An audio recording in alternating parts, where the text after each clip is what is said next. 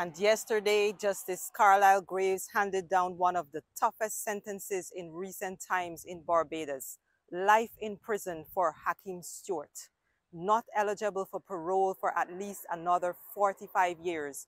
Well, cut down to 41 because he had already spent 4 years on remand. A signal that in Barbados, no one is getting away with murder.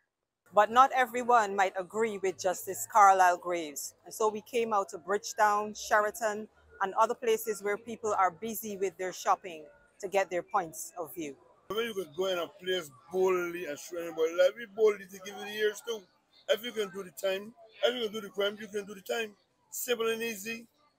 You don't gotta regard to nobody and the law carrying out the law. It need to stop somebody else. So you gotta put a dent in it somewhere to make people understand that you can't do these things as you feel like take people life into your own hands.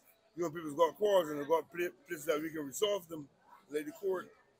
You know, make sense you're doing things bold and then sorry after. You do the time, you do the crime, you will do the time, simple and easy. Yeah, honestly, it's kind of hard to have sympathy for people like that in a way, you know. Cause honestly, that's one of the worst crimes you can commit. You get me? Honestly, to take another person's life, and not to mention the way that it was done in public, no remorse, nothing at all. So at the end of the day, I think that's a fair judgment. Really and truly, for me to come and say it's right that a person get life in jail would be just my perspective. But to the family member that lost some person, you know what I mean, they would probably want more of a penalty, you know what I mean? And for the family that the person belonged to that commit the offense, they would want less of a penalty, you know what I mean? So it's one of them, it's a real tricky situation. So when the shooting happened, obviously we were closed. We had a lot of people in here, so it definitely had a really big effect on us. Hearing the sentence, to me, it gave me a sigh of relief, knowing that, you know, after he did something in broad daylight, not caring about anybody else, that he got a long sentence. I thought that it should be longer. However, I thought it was a fair sentence. I feel that it sent the right message because the gun violence, I think, is too. I don't like it. It's too much. I think it's a good start because so far we've been too lenient with people who commit crimes like that.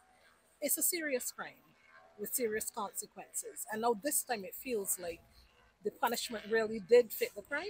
Yeah, somebody's life was taken and now he gets to lose his freedom. Sounds like a fair deal to me. No matter what age you are, crime will not be tolerated. And I agree with that. I do not always believe that just because someone is young, that they should get off easy.